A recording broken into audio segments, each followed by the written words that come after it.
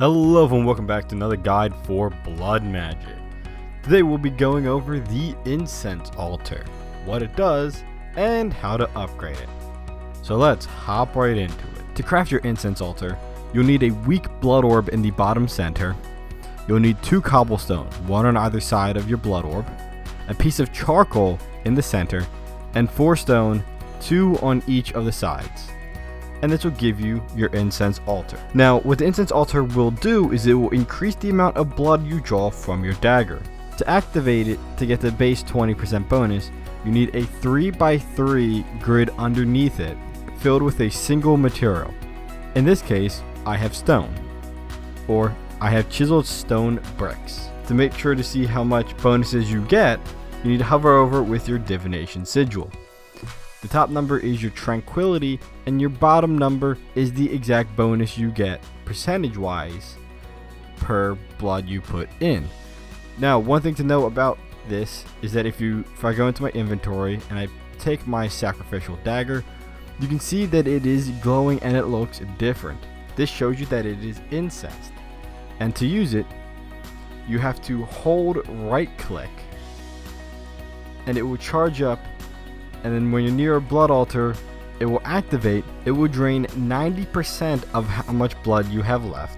So depending on how much health you have, it will drain 90% of that into your blood altar, and giving you the bonus of whatever the Incense Altar is. In this case, it is 20%. So it will give me 20% more blood than it would have. You can also increase the bonuses. To increase your bonus, you'll need more tranquility. At the starter level, you have 0 tranquility, and to increase it, you'll need to make wooden path. You need 36 wooden path in a 3x3 square north, south, east, and west of your Incense Altar. And then you can add your tranquility bonus items to the spots where I have the concrete grids. These will give you 3x3 grids for you to add the tranquility. With the base level, you'll be able to increase your bonuses up to 60%. You can gain more tranquility, but the bonus will be capped at 60. Here are some tables to show you the different types of items and blocks you need to increase your tranquility. One thing to note is that the more of one type of tranquility you have, it will decrease the effectiveness. To get the most bonus out of your altar, you need to have a diverse type of tranquility. The altar will register blocks that are on the same level, as well as 2 blocks above the previous one. Now that you have access to your tier 4 blood altar, you can increase the bonuses available through your Incense Altar. For this, you'll need stone path and a worn stone path. You have to make 24 of each, and they will be placed in the next 2 sections after your wooden path, as you can see here. Each of these will give you access to the different colored concrete areas, such as the normal stone path will give you the red and black area, and the worn stone path will give you the green and purple area. Now, if you have just the normal stone path area, this will increase your bonuses to 120%. But if you include the worn stone path area, this will increase your bonuses to 200%. And you place your bonus items within the range of the colored concrete area.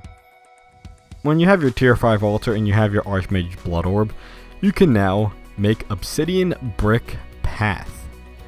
Now, to make it, you'll need your Archmage blood orb and 4 obsidian, and this will give you 4 obsidian brick path. And maybe you may not necessarily like the look of this, so we can go around, and by putting 4 of them in a crafting bench like so, you can craft your tiled obsidian path. And both of these work with your Incense Altar, because when you hit your tier 5, you can now upgrade your Incense Altar even more. Now that you know how to craft your obsidian path, to use it in your altar is just like the stone or the worn stone path, of just placing it in the next 2 sections after, and they give you this whole large area that you can use.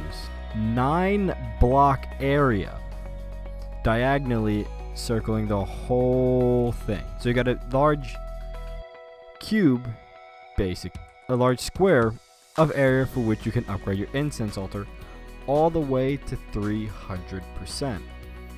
And while making this, I decided to do some testing to find out how to exactly to get that. So I have this area over here, and this uses all the different types that you can get for your incense altar. Now, to start off, you have your base incense altar. For your wooden path areas, I set up grass blocks. I use 2 logs and then leaves to make nice like miniature trees. Since they only work the 3 blocks above it, try not to plant actual trees because they might be too tall. If you just make these little ones by shearing leaves and just using wood logs, you should be fine. The next area out is all crop fields.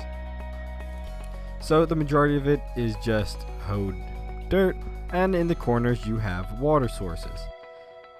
And each of these are the 3 different crops of carrots, potatoes, wheats, and here is a nice mixture of each. Now each of these sections is 20 blocks. Is 15 blocks. So you have 5 of each crop that you can do of wheat, potatoes, carrots. Next section is all soul sand and nether wart. Now soul sand doesn't give bonuses, but nether wart does, so that can help. That is mostly to be a divider because that's when you can put in lava. Now, so you can have little lava fields just kind of heating everything up. Then you have netherrack lit on fire on the outside of that. Again, just a nice barrier so your trees or crops don't set on fire. And finally, all the way around the final side is life essence. And to get this, all you need to do is place a bucket in a blood altar with at least 1,000 blood in it. Just like how you do for a number of other mods.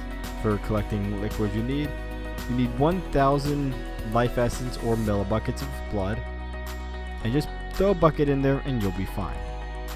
Now, for the grand total to show the final amounts, is I'm getting 5,500 tranquility and the great 300% bonus. And again, this was my second or third try of just testing all this stuff out. Just mostly, in my personal opinion, it doesn't look too bad. It actually looks kind of nice, and I know there are probably ways where you can easily min-max it a lot more, but then again, I'm getting the max bonus of 300, so you don't really need to do any more. But then again, you could probably do this with a lot less. I kind of was able to get it how I like it, and I kind of just kept it. Now you have all you need to continue your journey through blood magic. That's all I have for you today. If you enjoyed the video, please leave a like and subscribe for more Minecraft guides and the occasional other video. Thank you all for watching and have a good day. Bye.